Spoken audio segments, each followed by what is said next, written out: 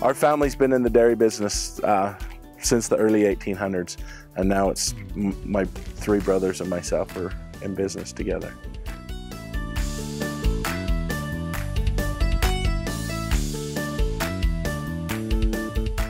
We bring the feed in, and the cows eat the feed, and then we take the waste from the cows, and we apply it back to the land, and we're able to continue to produce crops through the nutrients of their waste.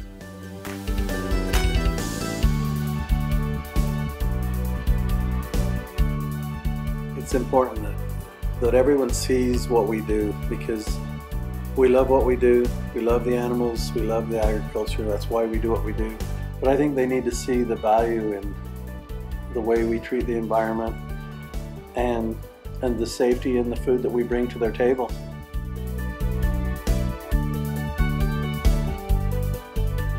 So we build a new facility, so it's climate controlled, the floor's heated, it's a clean environment. It's so quiet and the cows react so good in there, and it's really paying back big time.